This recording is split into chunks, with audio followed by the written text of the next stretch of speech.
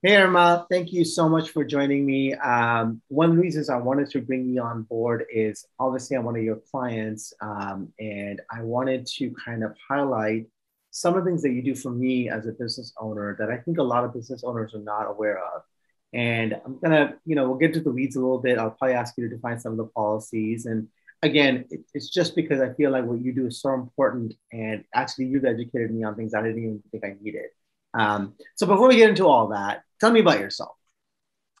So my name is Irma Renee Garcia, and I use my middle name because there's other Irma Garcias actually within Farmers.